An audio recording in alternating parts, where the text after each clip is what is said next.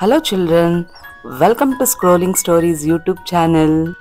Today's story is The Monster and the Man. A man had two healthy cows. One day, a thief decided to steal them. As he went to the man's house, he saw a scary creature.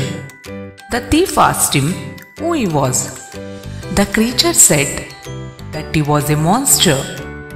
The thief told him about his intentions.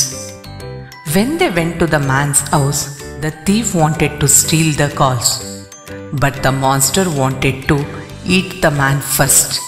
They began arguing. The man who was asleep woke up and asked them who they were. They told the man of their identities and intentions. The man started praying and the monster ran away. He then took a stick and chased the thief away. So children, the moral of the story is fight between two in an advantage for the third. Thanks for watching Scrolling Stories. Please subscribe the channel now.